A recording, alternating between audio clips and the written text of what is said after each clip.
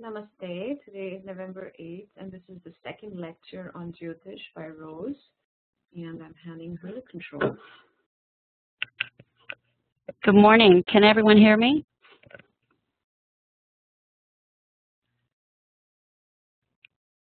Wonderful. So I'm looking at a picture of Ganesh, and Ganesh, you may know, is the elephant-headed deity, and we want to invoke Ganesh today to assist us in knowledge, in wisdom, and understanding. Those are all very different. You can have a lot of knowledge, but lack wisdom.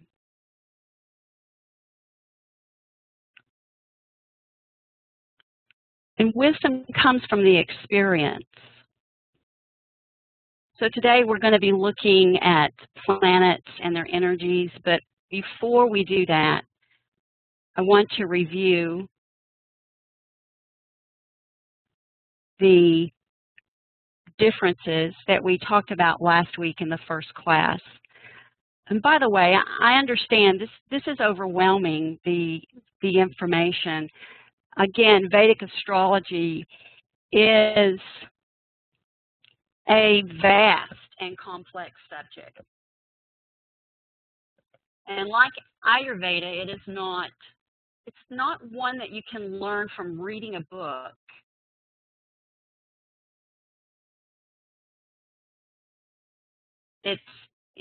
It really it takes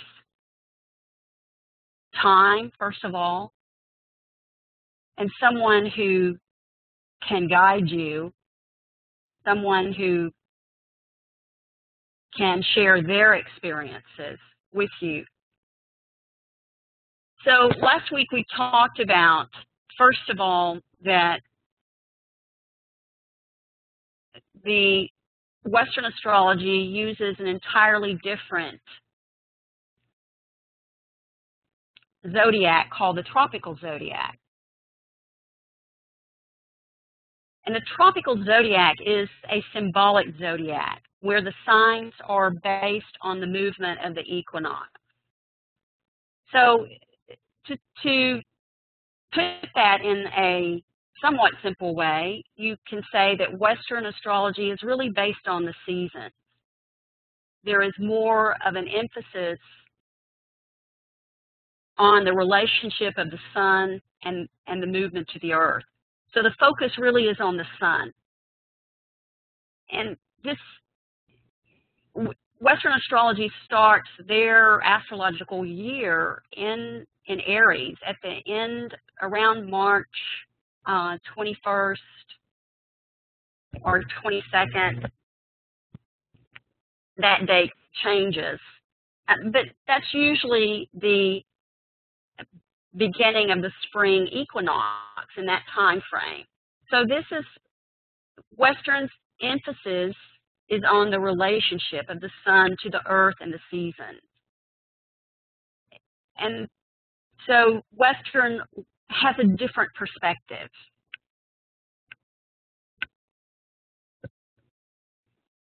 Then whenever we look at Vedic is based on the sidereal zodiac. And so the planets here, we're looking at the planet's actual relationship to the constellation of zodiac stars. The signs are based on fixed stars. The focus here is on the moon sign. And as we go in this class, we're going to talk about the sun's energy and the moon's energy. And I think that you will begin to understand the differences in the zodiacs more. The sidereal means that the planetary movements are really tracked against the positions of the stars. So let's look again. Western astrology bases or places the emphasis on the sun sign, which is the outward you, the personality of you. I mentioned last week that it's what I refer to as your business card, who you are when you step outside your door, what you portray to the world. This is why when you hear people say, I'm a Virgo or I'm a Capricorn, they are identifying with a personality trait. And so that's Western concept, that they are identifying with those personality traits. Vedic astrology is more concerned with your moon location. Vedic has its roots in consciousness. It's more concerned with your spiritual path, your spiritual potential.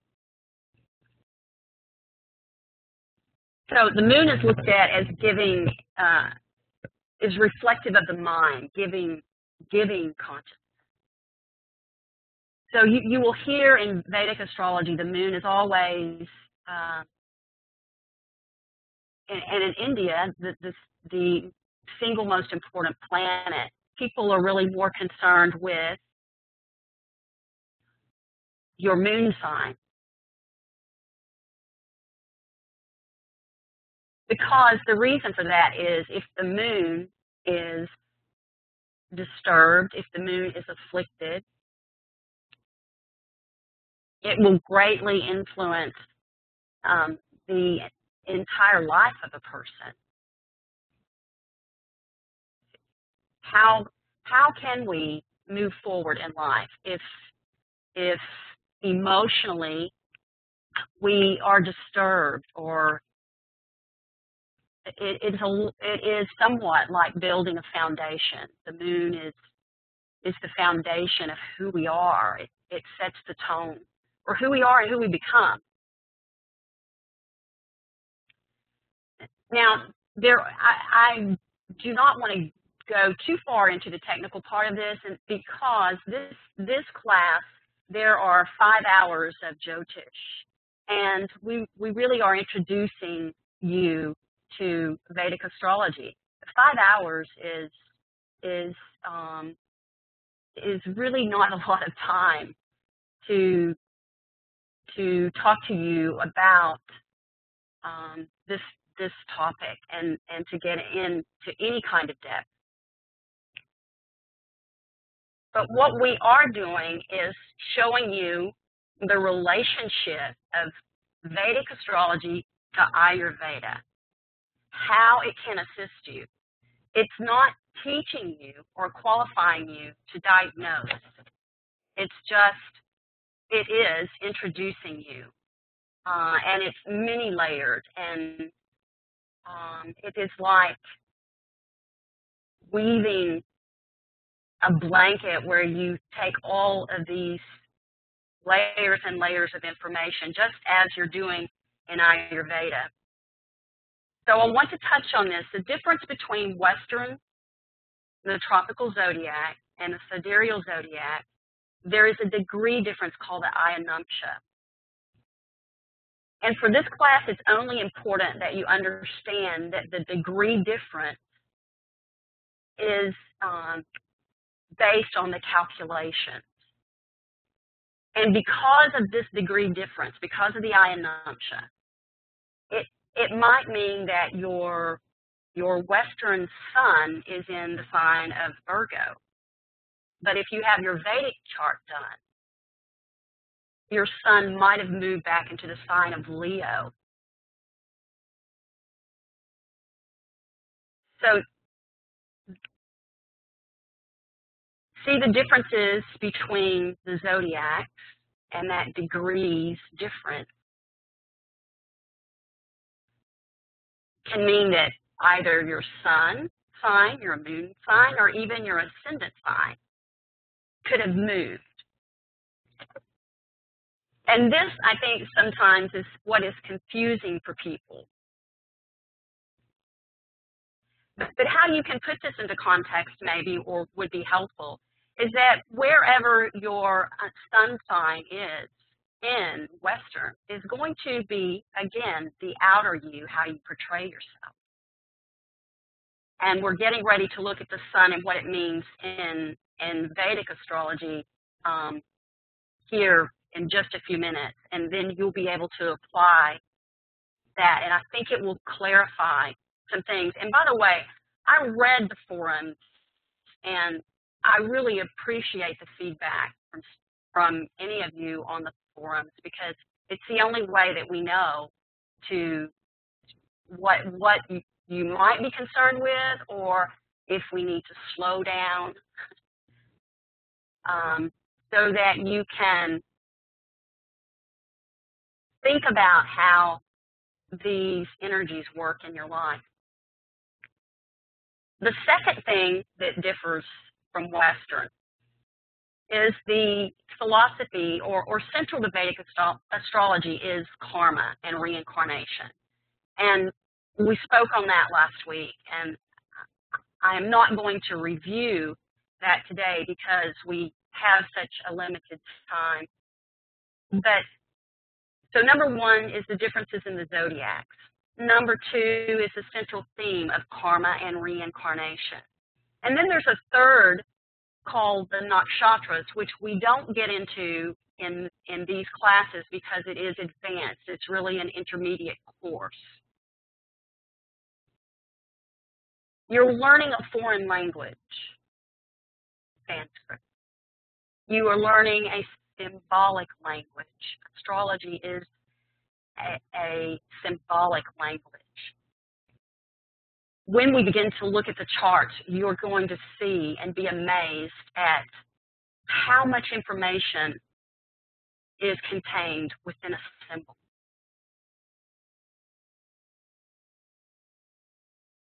And then on top of that, you're learning to integrate all of this information. So please be patient with yourself in the process. Okay, let's begin with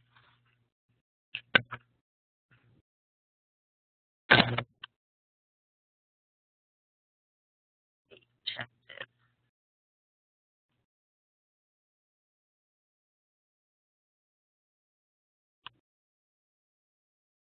Okay. Bear with me a second. I'm trying to get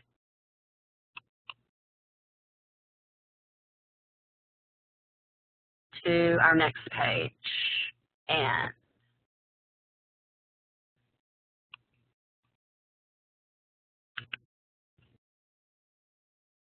can one still hear me?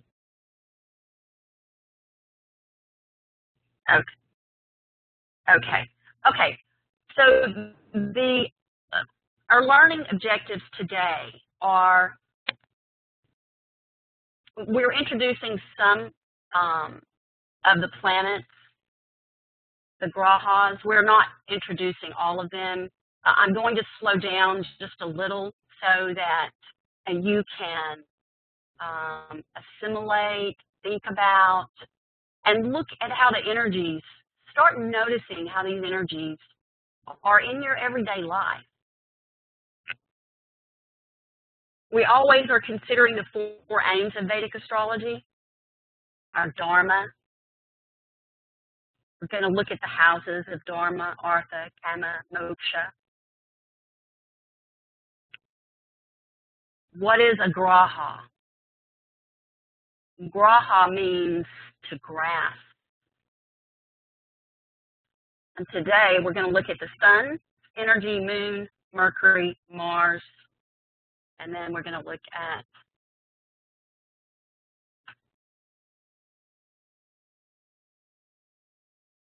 the chart. This is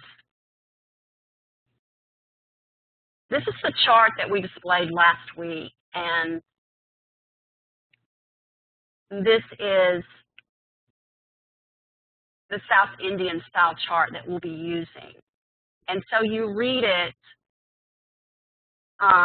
clockwise. And the first house will be in the center of the chart. You're looking at house 1 is a fire house connected to our Dharma. This is Aries.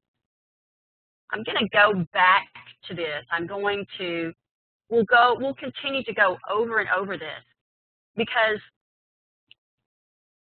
it really does, you have to just keep reviewing this information for it to, or it to sit with you so that you can understand it. When I first started studying Vedic astrology, I would have dreams about it. And I would dream about the symbols. And so I always talk about the symbols a lot because there is so much meaning contained within them. So for a moment, let's just look at the houses. There are 12. This is the equal house.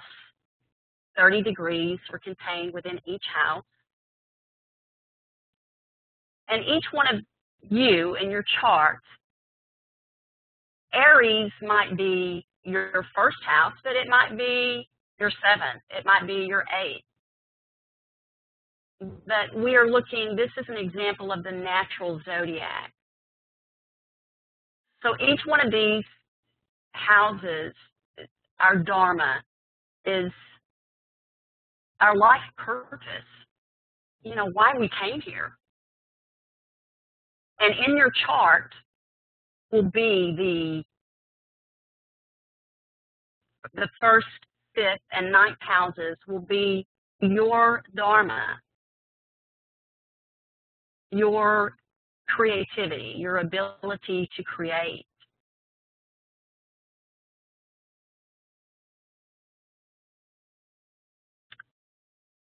The 2nd house is an earth house. So just look for a moment. Fire, earth, air, going clockwise. Water, fire, earth, air, water. Fire, earth, air, water. 2nd house is your wealth, what you will do, how. The 2nd house in your chart is going to tell how you will obtain your wealth and to what measures you will go to obtain it. It talks about your early childhood. It tells how you speak, even how you will deliver the speech. 3rd house is 3, 7, and 11 are air signs. They're related to air. They are how we put our ideas out there, how we communicate. And then 4, 8, and 12 are moksha houses. These are spiritual houses that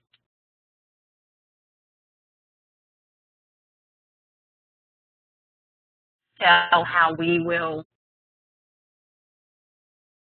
release our attachment, it will give further information about what we might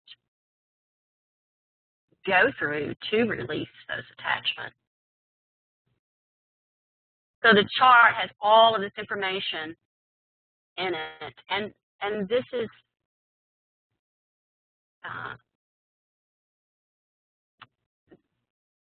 just to say it has this does not even say everything about it. So let's look. We will continue to come back to this to review and to look at this because this explains, you know, the houses and what they represent. Graha. The word graha means to grab, grasp. The planets rule over different areas of our lives. There are 7 planets that Vedic astrologers use: the Sun, Moon, Mercury, Mars, Jupiter, Venus, and Saturn. Rahu and Ketu are the nodes, which are called the shadowy planets too, and they're called planets, but they are not really planets. They are just a point in the sky. And the moon, the north node, or Rahu, is where the moon crosses from the south to the north. That's Western will refer to that as the ascending node. And then the K2 is where the moon crosses from north to south, which is referred to as the descending node. It's not important for you to know that. What is important for you to know about the nodes is that they are connected with our desires. What keeps us coming back? What keeps us reincarnating? Desire. Our desires. So Rahu and Ketu are, when they are with personal planets, such as if they are with Venus, and depending on the house sign and location in your chart, will say where you are living your karma, where you are learning lessons. Maybe those lessons are from past lifetimes, and mostly they are, and they can be from many past lifetimes. But Rahu and Ketu, when they're with a personal planet, will magnify the planets they're with, or magnify the energies.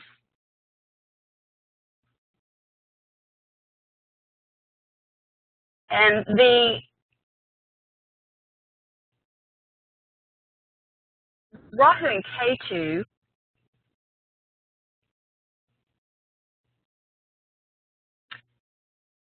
can be like wild cards in our lives.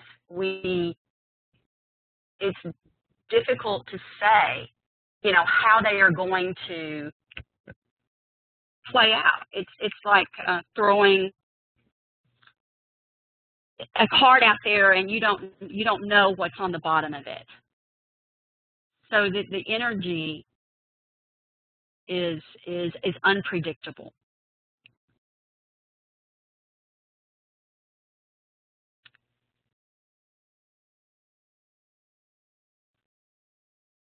The Western astrologers use outer planets. The outer planets are Neptune, Pluto, Uranus. They are not really considered in Vedic astrology. They will pertain to generational events, and it's interesting, though, that the Vedic astrologers, what we have, indicates that the ancients knew about these planets, even though they weren't really discovered until later. Pluto discovered in the 30s.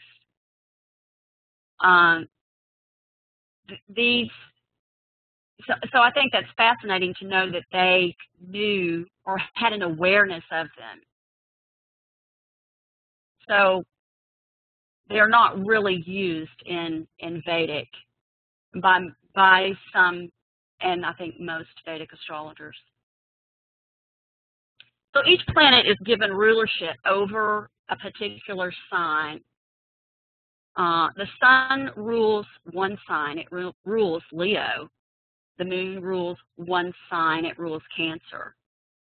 Mercury rules 2 signs, Gemini and Virgo.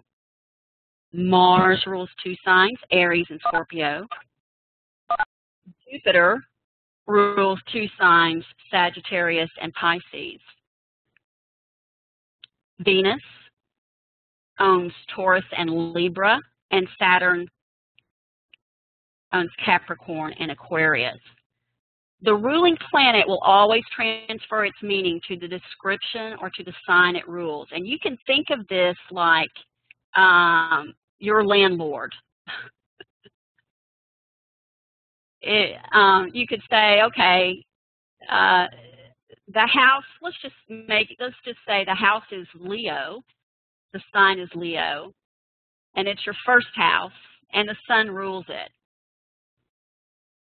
Probably what each of you know about the sun, and maybe what you know about Leo, would be that it would give someone with a very energetic and commanding ascendant sign, someone who really projects a lot of energy. And you would be right. The sun in the first house would give a dynamic person. So each planet carries, and that depends also on where other planets are located, but it will cause that person to shine. Each planet carries information about the outer you and the inner you. So let's take a look at the sun. Parashara said the sun has yellow eyes, which dispense honey. His body is square. He is pure, bilious, pitta in constitution, intelligent, masculine, and tends toward baldness. That's a lot. So we get a picture here of the sun. The sun is the life-giving source of the planet. It's energy. If the sun is in the sign of Leo and it's in the first house, yes, that person at some point in time will possibly suffer baldness, depending on where other planets are located. But this is just tiny bits of information that we're going to build on. The sun rules Leo. What is the symbol for Leo? Everyone knows. Simha, the lion. Pitta dosha, hot, forceful. The sun is known as the Atmakaraka, or the soul indicator. So where the sun is in your chart reveals who you are in your heart.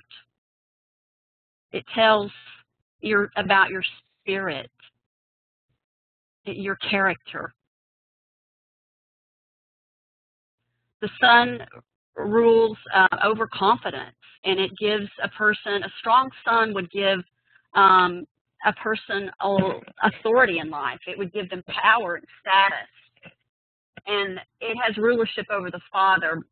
Of course, many presidents have very strong suns because of that authority and the power that they're given in life. So we want to look at the keywords for the sun are Atma, self, soul, your physical body, your life force, courage, pride, stamina, power, fame, royalty. Kind of see where that all fits in? Father, government, authority, kings and bosses, presidents, ego, control. Sun is people who are in authority. It rules over those in authority. It rules over kings and presidents. In medical astrology, it rules the heart. It's who you are in your heart.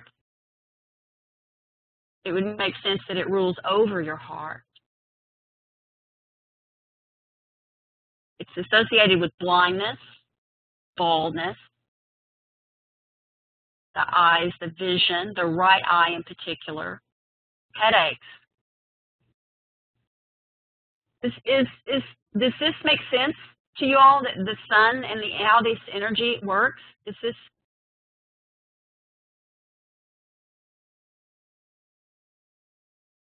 So right away we are learning that the correlation between Ayurveda and Vedic astrology, we see Pitta. The sun is Pitta.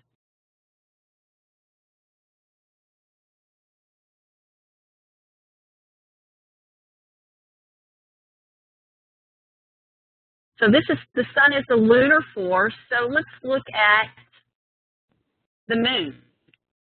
The moon is the feminine. I'm sorry, yes, the sun is the solar force. The moon is the lunar force. The moon, it rules over our peace of mind. This is why the moon is such an important planet in our chart. It rules over our comforts, our general well-being. The moon also rules over the masses. The moon likes to be supported by other planets. It likes to have other planets around it. So why would you think that it likes to have other planets around it if it's our emotional, if it's the indicator of our emotion? Because it feels isolated. If it feels non-supported. If we do not feel supported in life, it makes it difficult, right? If we don't feel we have support in life, we do not feel empowered to move ahead. And so the moon likes it better when it's supported by other grahas, by other planets. Both the sun and the moon are trouble when they're near the node. Rahu and Ketu. Rahu and Ketu representing our desires, why we keep coming back.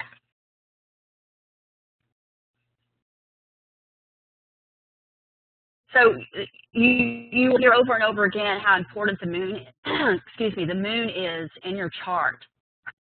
It plays the role of balance. Where have we heard that word before? Balance. Ayurveda.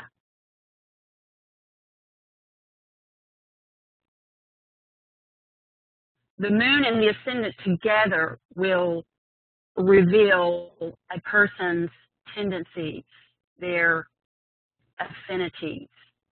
It will tell you how that person is set up emotionally.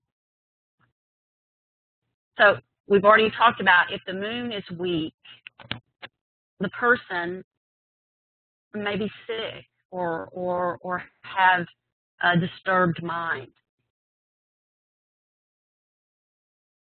Weakness of the mind,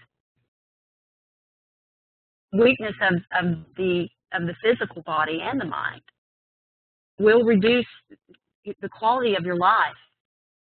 And so that's why we keep looking to the moon. Where is the moon? The moon transits or travels through a sign every 2.5 days. So this is the reason for the emotional changes that we all have in our lives, is because it travels. The moon is a very fast-moving planet, the fastest-moving planet. So the moon has rulership over the mother. Where the moon is in your chart will tell you more information about your mom, about your relationship with your mother. It tells about your relationships with females, your mind, your emotions. The moon rules over the public. If someone has a moon in the 10th house, the 10th house is the house that deals with your profession, your career. It will bring that person before the public. It will mean that that person can affect the masses. The moon rules over the masses, over many, many people. So let's look at the keywords: mother, mind, emotions, your intuition, your imagination, your memory, your fluids and watery things. Kapha, femininity, high and low tide. Some years ago, I worked in a hospital operating room, and I also worked in labor and delivery. We always knew when the moon was full that we were going to be very busy. Why? The moon rules the tides.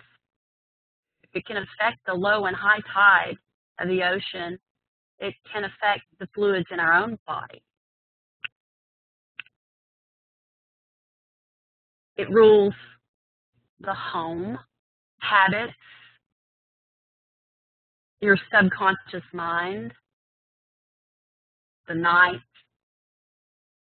and sensitivity.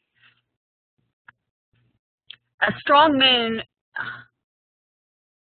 gives it gives a person a nurturing attitude in life.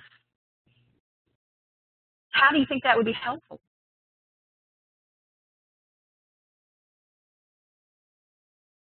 And if it's not a nurturing attitude, how do you think that it would be detrimental?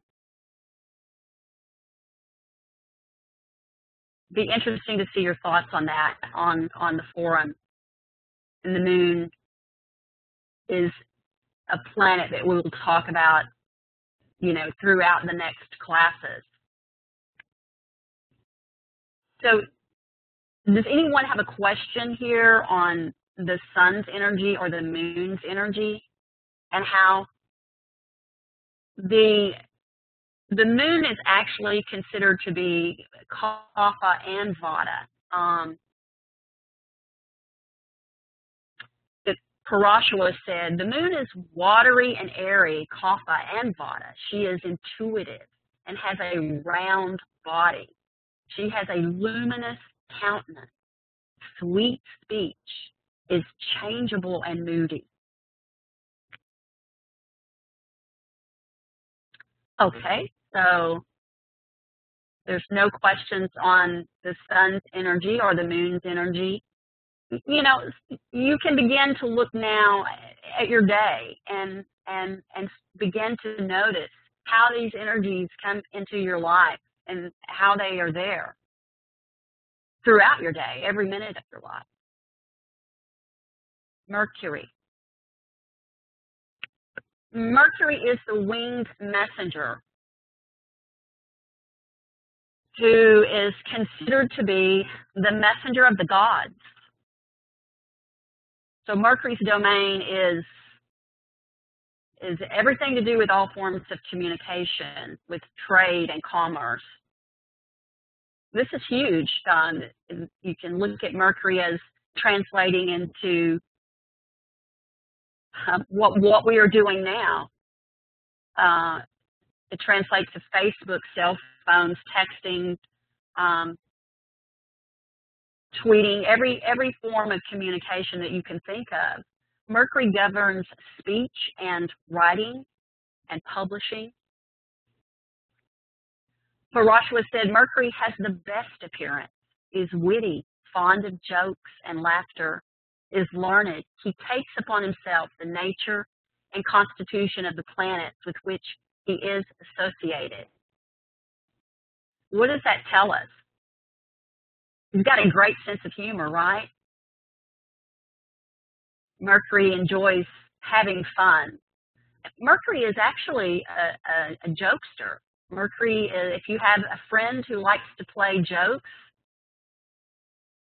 then he or she has a strong Mercury. Mercury is a mutable planet, meaning that it will take on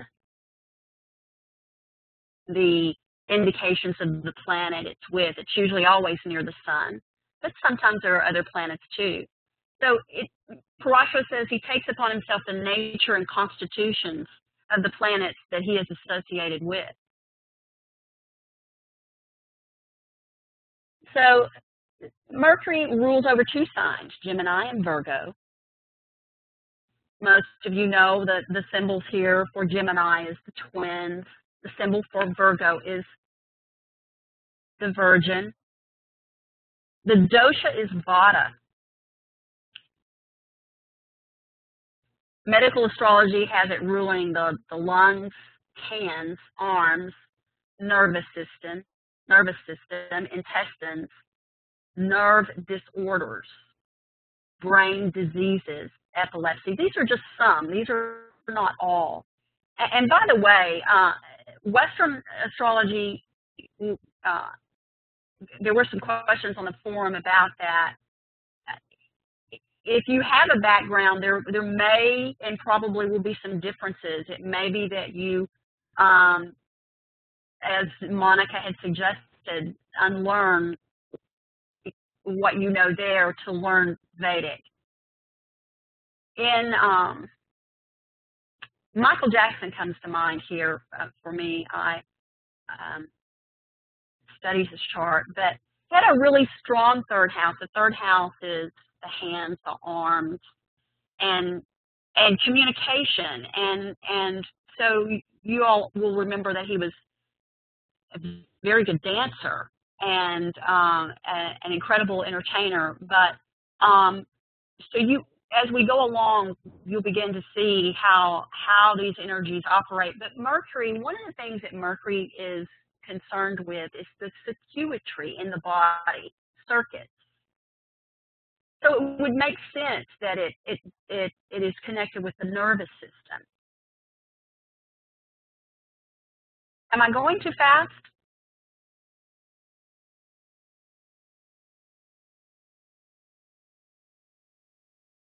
Okay.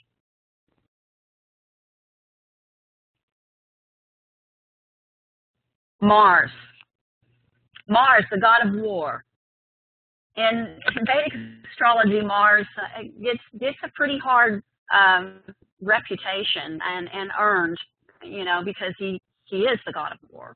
But let's look. Parashva said that Mars is cruel, has blood red eyes, is ill-mannered yet generous, is bilious, pitta in constitution, is prone to anger, and possesses a thin waist and body.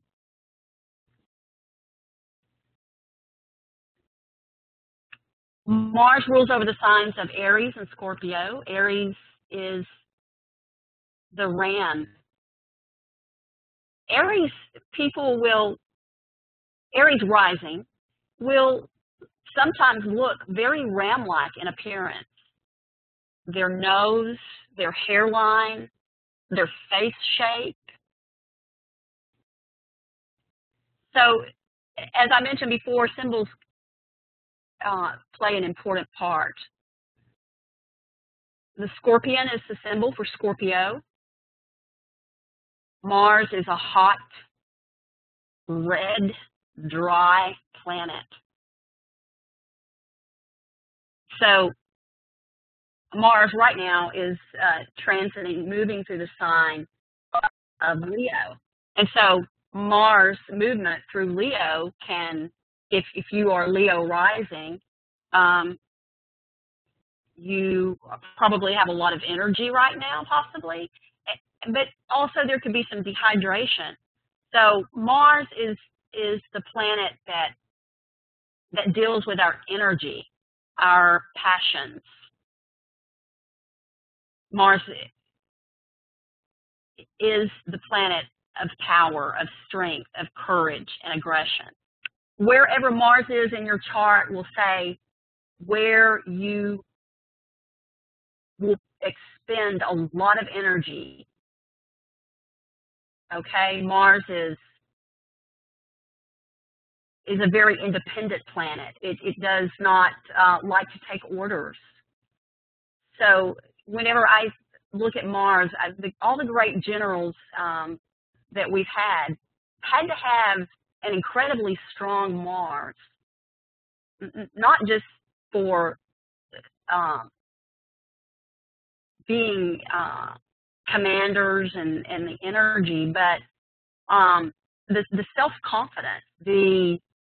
Mars is a very strategic thinking-like energy. So if a person has Mars in the first house and it's in the sign of Aries, they're very always thinking about moving forward. Mars is not an energy that looks at moving slow. Mars gives independence and self-confidence, and Mars on an extreme level can turn into violence and aggression. And we're seeing that now, in our world. Mars, again, is transiting through the sign of Leo. So Mars is considered a malefic planet, but without the energy of Mars, we really would not be able to get anywhere, to move forward in life. So all of the planets play a significant and important role. If you have an emergency in your life, it's a Martian person. It is and when I say Martian, I mean it's a Mars-like quality person that you want there. Why would that be? Because they are fast thinking, they make decisions quickly, they move ahead. They're looking for the most expedient route to accomplish their goal. Mars is very goal-oriented. So if Mars is operating on a lower level, it can make a person violent. It can make them be quick, be angered. Mars causes accidents because of the quickness of it. Mars gets involved in fights. This energy. But if it is operating on a higher level, it gives a person incredible understanding. It gives them, it makes them a spiritual warrior. They can harness that energy. So Mars is good for rituals, for any kind of spiritual discipline. Even though Mars is thinking about movement, Mars is really good for meditation because that energy is directed. The energy is intense and focused. Mars energy relates to fire. So the fire, this can be the fire where you warm up the room and people are feel that energy, the warmth of that energy, or it can be the fire that burns and destroys the person or other people.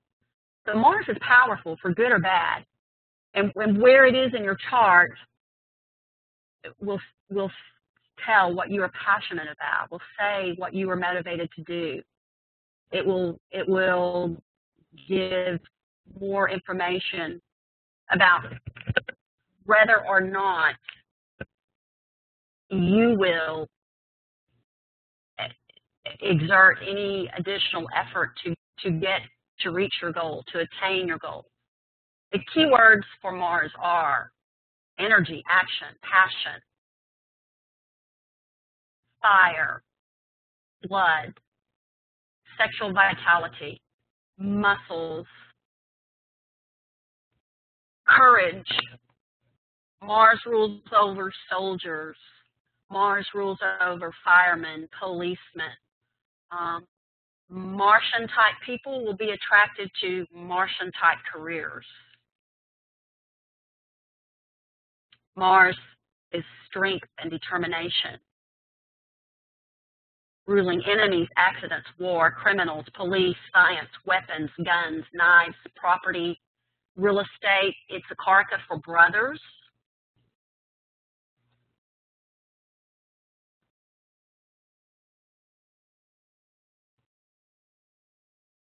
Mars, in medical astrology, it rules the blood. If you are having to have surgery done, you want Mars in a good location in your chart because you want the precision of that surgeon. You want that person to know. Surgeons are a very Martian occupation. And Mars rules over the head, bleeding, headaches, fevers. Mars is hot. Mars rules inflammation, surgery, injuries, accidents, burns, bone marrow. Rules the muscular system. We're going to be looking at a chart in, I believe it's the next class, where we're looking at someone with an incredibly strong Mars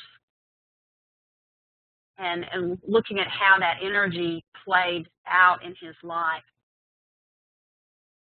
So Mars rules over cuts and bruises.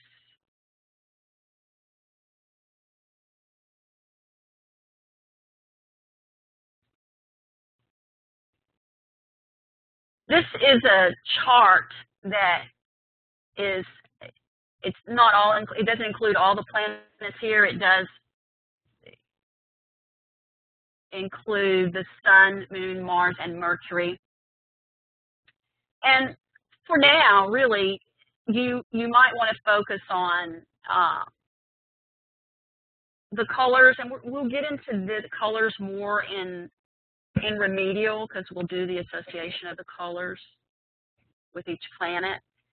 And the gemstone that will be of interest for remedial. And then at the very bottom, each planet rules a day. The Sun rules Sunday. The Moon rules Monday. Tuesday belongs to Mars. Wednesday to Mercury. Thursday to Jupiter. Friday belongs to Venus, and Saturday, Saturn to Saturday.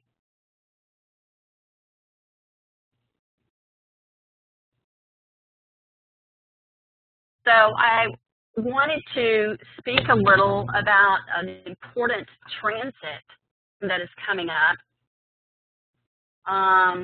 It's coming up November 15th. It's the planet Saturn will be transiting, moving out of the sign, the constellation of Virgo, where it's been for the past 2.5 years. and it's going to be moving into the constellation of Libra. So has anybody been experiencing frustration?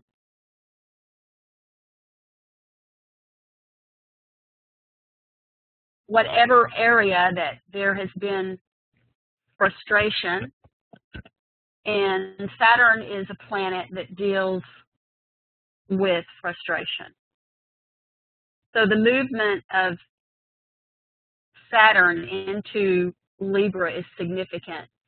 For those of you who have Virgo planets in the sign of Virgo, it'll be a relief for Saturn to move out and move into Libra. Saturn is known as the taskmaster. So it means that Saturn wants us to do the work, the necessary work, whatever that is. So it's known to be a planet that deals with our karma, and it creates obstacles and restrictions, delays and barriers. And we will go over Saturn in the next class, because we broke this class we split it in two so that we could slow down a little bit so that people could begin to integrate and begin to understand that this is a lot of information. So the feeling of Saturn can be restrictive because the energy moves slow and it creates frustration. So wherever Saturn is in your chart, if it's in your 10th house, it's possibly created career restrictions or obstacles.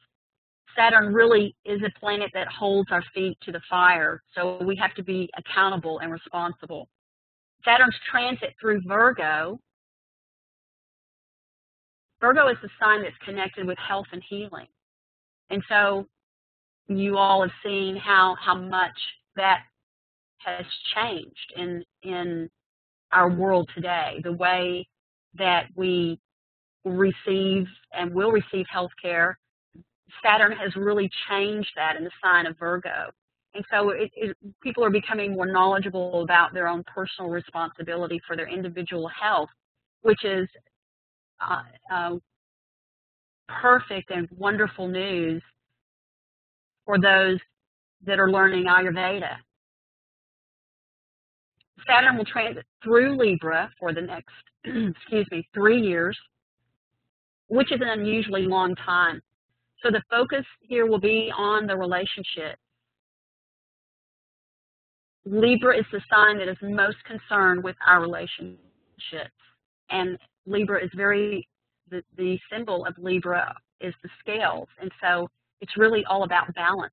The scales of justice want balance. So our relationships, if our relationships are out of balance, and this can be relationships with our spouse, our business relationships with other countries, relationships of all kinds, Saturn will want to make the correction. It will show us where we need to do the work, what we need to do. Libra is a sign that's concerned with politics, so you'll see Saturn's effects outwardly here. And Saturn is Vata-like in nature, so it's going to create more dryness, more drought,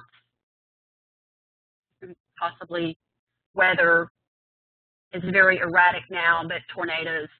But Saturn will be in the sign of Libra until November the 2nd of 2014, so it's going to go retrograde and be in the sign of Libra for an unusually long time. So I wanted to just touch on that and give you that, because that is a major, that is considered a major transit for everyone, and it will affect, depending on where your personal planets are, where Virgo and Libra are in planets that are located there, houses, that's what it will affect.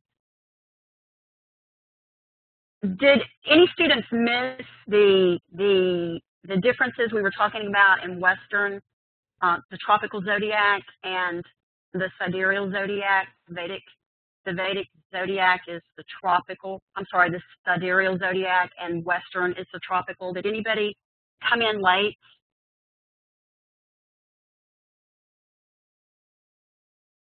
For that, I just want to make sure that everybody has the review. Okay.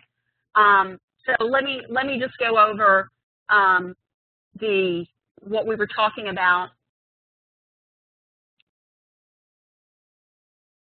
Vedic astrology uses the sidereal zodiac.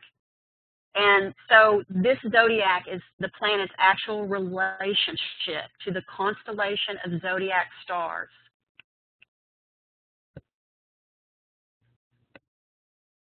The sidereal system is the sun's position in relation to the skies. So sidereal means that the planetary movements are tracked against the position of the stars. So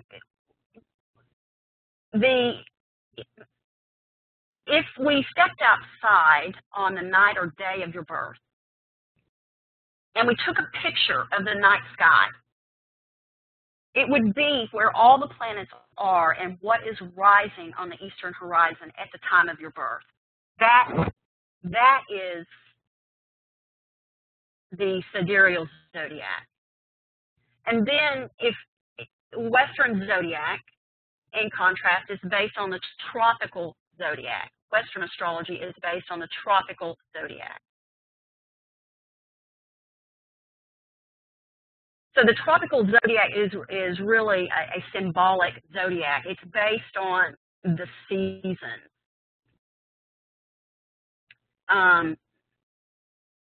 So the focus is really on the sun. So that's where Western astrologers start their year at the spring equinox, which is March 20, 21st, 22nd. It changes every year. So whatever day the spring equinox starts on, that's where Western starts their astrological year in Aries, the sign of Aries.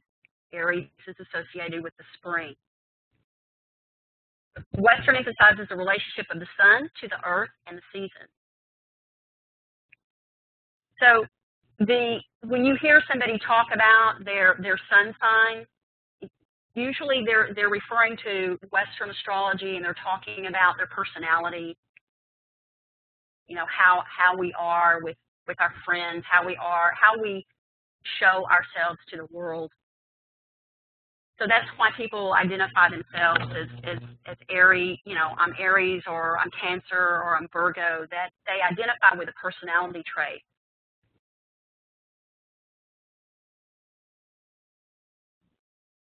Now, contrast this to Vedic for a moment, and Vedic has its roots in consciousness. So Vedic is more concerned with your moon, whereas Western, again, is concerned with the sun sign, the outward view. The moon is looked at as giving consciousness. It's looked at as representing your consciousness. So it's the significator of your mind and how your mind operates. If it's disturbed or afflicted, it will greatly impact your life. If your mind is disturbed, it will interfere. And you can think of it as a foundation for your life. That it would interfere with your being able to achieve or move forward in your life. So there's two different methods. There's Western using the tropical zodiac and Vedic astrology using the sidereal zodiac. So they're each based on a different calculation. And the measurement is called the Ayanamsha. Because of the difference between the different calculations, you could be your sun might be in Scorpio in Western, that it might have moved back into Libra. I think someone posted that on the forum, that they're, I think Olga might have posted that on the forum, where she recognized that the sun might have had moved back into a different sign in Vedic. So your sun sign could have moved as well as your moon and your ascendant sign, but remember that Vedic is more concerned with your spiritual path and your spiritual potential. So one, you might say one is looking at the outside you, and the other is looking at the inside you. And then we spoke on the second thing that makes Vedic astrology different is the karma and reincarnation. We spoke on that last week, and Monica went into the different types of karma. We touched on that. And then the third thing, which we don't get into in this class because this is an introductory class, and it's not meant to do anything other than to introduce you, you know, and give you a very, very basic understanding so you can see the relationship to Ayurveda. But the third is the nakshatras. Vedic astrology uses the nakshatras, which are the nakshatras are the different moon. The nakshatras were known to be the wives of the moon, but it goes into the different placements of the moon. So we're not really going into that because it is, you know, advanced and intermediate. Did that help with clarifying the difference in the tropical zodiac, the Western astrology, and how Vedic astrology uses the sidereal zodiac? Good. Okay. So please post your comments or questions on the forums, and I will see you all next week. Thank you.